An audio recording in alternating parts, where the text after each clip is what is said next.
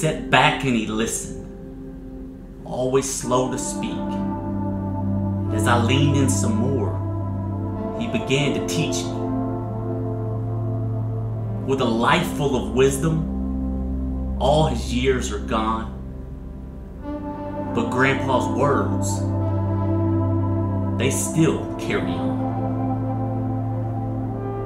You can't change people, he said, but you can change your response. And when you finally make that choice, let it go and move on. So I sat and I listened some more. As the days turned to years, he took his cup and he poured.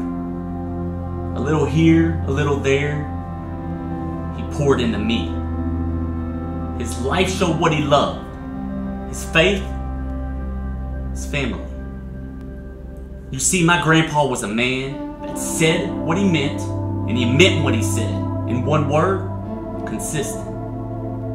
You see, he spoke with a purpose. His words carried weight, made you stop, made you think, before you could call your next move your past mistake. I've never met another man like my grandpa, and I know I never will. But I know where he's at, with no pain, but I still miss him so much. And I know that will never go away.